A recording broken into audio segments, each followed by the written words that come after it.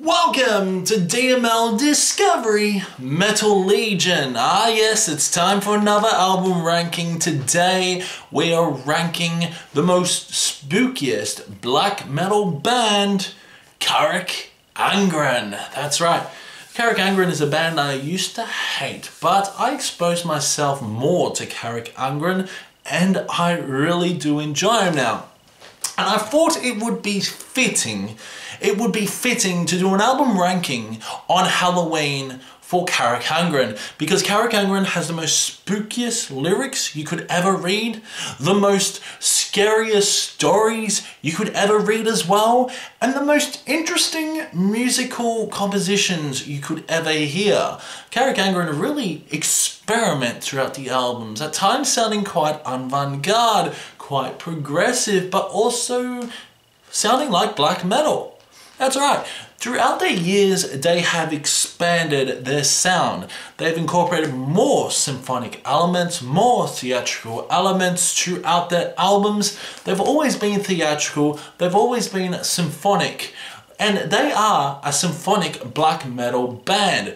But their songwriting, in my opinion, is absolutely fantastic. And this is a band that will make you become addicted. I have listened to Carach Angren for countless hours throughout this month, because basically last month I didn't like Carach Angren. This month I absolutely love them, and this is because of how addicted some of these albums can be. So I went through Carach Angren's discography. They have 6 albums to date. And these 6 albums, in my opinion, are absolutely fantastic. They really are. So it's going to be incredibly hard to rank Carach Angren. In case you don't know, Carach Angren are a symphonic theatrical black metal band. They don't sound like a typical black metal band. They are quite more out there. They are quite more outgoing. They are from Netherlands. The members are Serigor and Ardik. Serigor is the lead vocals, also does guitar, and Ardik does keyboards, piano, and orchestrations, and backing vocals as well. Though it is a 2-piece band, but when they play live, they are like a 4-piece band or something, but I think they actually have a full band live. But also Namtar is involved as well on these albums. Also one of the primary members, which I totally forgot. But anyway, let's get on with this album ranking. So Carach Angren formed in 2003, but they released a debut album in 2008, had a few EPs and demos as well. Like, we're not going to talk about the Chase Vault Tragedy and Ethereal Veiled Existence. We're mainly focusing on the full studio albums. So coming last, in my opinion, is Frankensteina Strataemontanus. It's Frankensteina Strataemontanus. Frankensteina Strataemontanus. Frankenstein. Released in 2020, so during the pandemic, they released an album which was very different, in my opinion, to Carach Angren's discography. This album is pretty fun overall. This album is much more theatrical than a lot of other albums from Carach Angren, but I just feel that this songwriting is slightly weak. Don't get me wrong, I absolutely love this album now, but at first I thought this was a total piece of shit. But as you listen to this LP over and over again, you start to really enjoy it.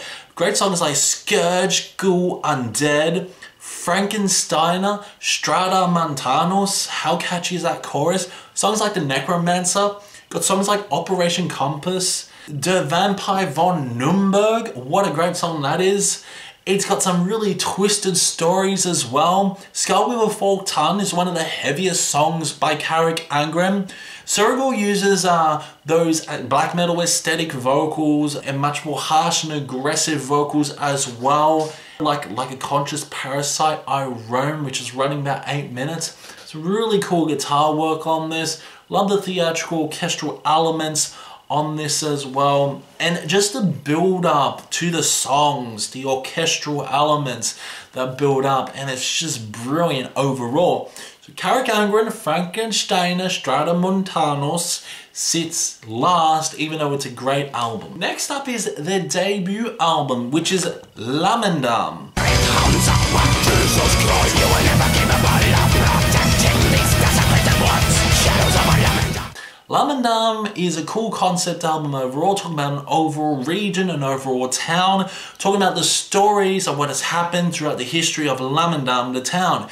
And yeah, there are some great moments on this. This is more in the style of Dimmu Borgir, their sound as well. Great orchestral elements. This is symphonic black metal through and through. Some great drumming. Cerebral's vocals are fantastic as well. And the guitar work is amazing. Phobic shadows and moonlit meadows. A strange presence near the woods. So damn good. Heretic poltergeist phenomena.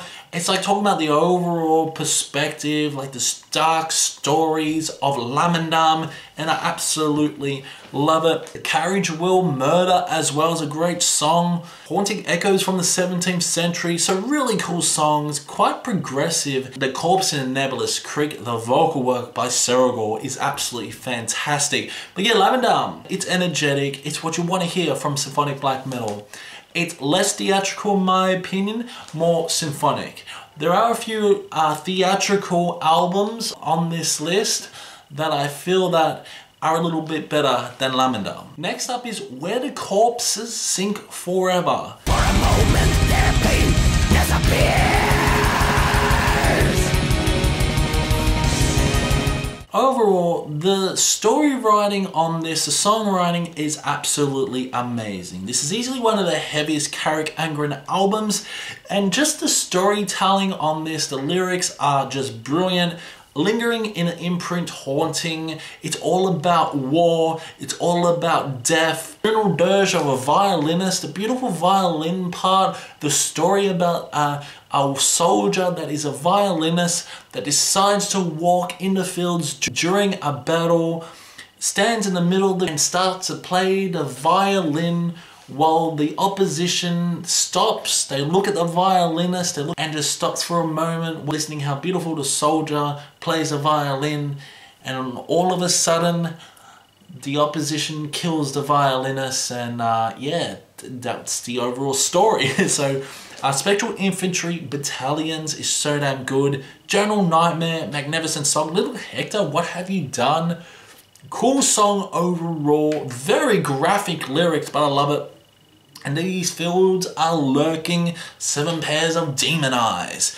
Great album, more theatrical you could say. Like the sound on this is absolutely fantastic. As you listen to an ominous recording, holy shit, the gunshots sound so damn good. And even loading the guns, it's like a 3D sound, which I absolutely love. Cerebral's vocals, fantastic on this, and I love it. So yeah, Where the Corpse Sinks Forever by Carach Angren sits here. Next up is Carach Angren, Dance and Laugh Amongst the Rotten.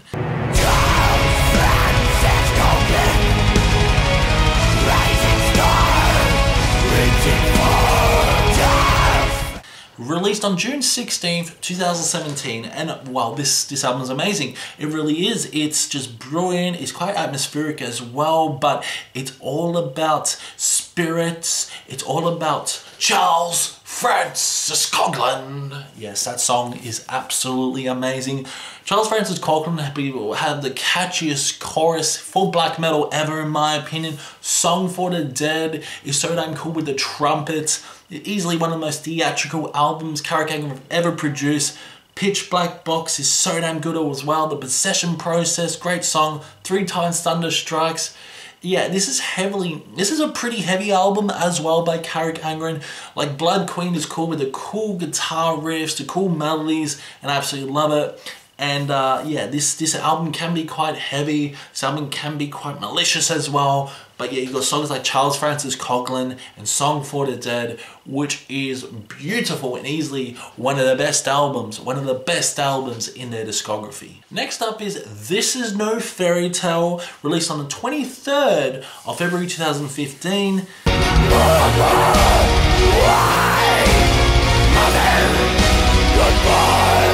Yeah, This album's fantastic. I love the concept of this LP, and you know I've reviewed this LP, and I'll give you a short synopsis of what this album is about. It's a concept album, like a lot of Carach Angren albums are. It's a concept album, and it's talking about two children that run away from home, finding their mother dead. They run away from home, thinking they're gonna find a brand new home, thinking they're gonna find a better place, until they clash with none other than a killer clown that is like possessed by a witch, that believes he is possessed by a witch, believes that he sacrifices the children in order to thrive, in order to get stronger, you could say. But yeah, they clash with a serial killer, and the serial killer mutilates the younger brother, and the sister is then trapped in a cage for days. But yeah, long story short, this is an absolute brutal album. And yeah, this is more on a black and death metal side of things. Cerebral's vocals are much more deeper, much more harsher, much more aggressive on this album. Easily one of their heaviest albums to date. This Is No Fairytale is fantastic. It's quite technical. It's also quite progressive as well. Some odd time signatures, especially through songs like There's No Place Like Home, Where Crows Tick on Windows being one of my favorite Carach Angren songs of all time. God damn, he found them. So damn good. Dreaming of a Nightmare in Eden is a really weird song overall, but you got songs like Two Flies Flew Into a Black Sugar Cobweb. Wow, just the eerie presence of the clown throughout the lyrics is so damn good. Killed and Served by the Devil. Songs like Tragedy Ever After. The overall twist of this album will make your jaw drop. You gotta listen to this album, you gotta listen to the lyrics, you gotta appreciate this album overall. It's so damn good. Guitar solos are amazing. The theatrical elements are incredible as well. It's easily one of my favorite albums of Carach Angren's discography, easily. And finally, my favorite album by Carach Angren, be one of my first. This album actually made me enjoy Carach Angren, this album clicked for me, and I want to explore more of this band. It's none other than Death Came Through a Phantom Ship.